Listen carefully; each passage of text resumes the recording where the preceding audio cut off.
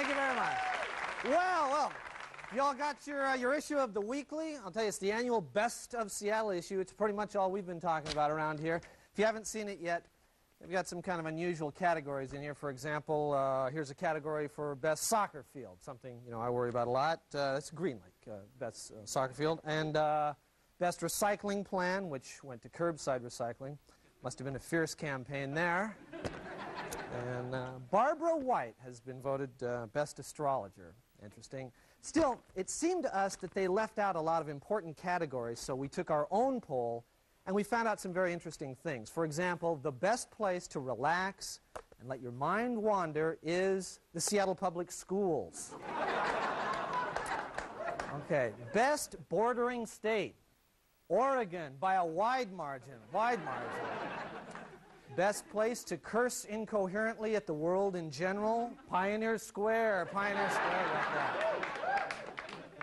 Okay, best black mayoral candidate, Norm Rice, big surprise there. Best white mayoral candidate. Apparently no nominees. No nominees in this category, okay. Best classic rock radio station. That was a 20-way tie, unfortunately. 20-way tie. Best ancient channeled entity. Now, this was kind of a surprise. Lou Guzzo took top honors there over Ramtha. Very interesting.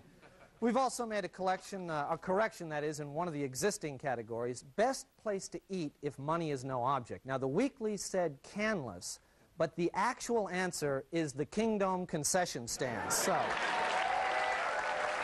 just to straighten things out, our own survey,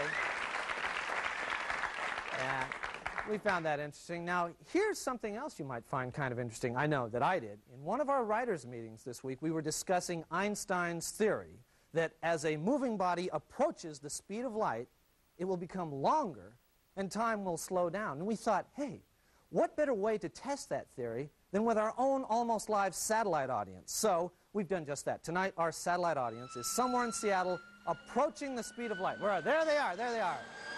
And let's see. Look, they're getting longer. They are getting longer. Okay, let's see what time it is. What time you got there? 11:25. 11:25. Yes, yes, they're behind us. Well, there you have it. Einstein is right. We've proved it. What a genius. You saw it here first, ladies and gentlemen. Einstein. We proved he was right. Okay, now what we want to do is stop right now and we want to give some recognition to one of our favorite demographic groups. You've seen them in beer commercials. You've seen them at football games. You've seen them having a good time down the street. Say hello to the happiest guys around. Take a look.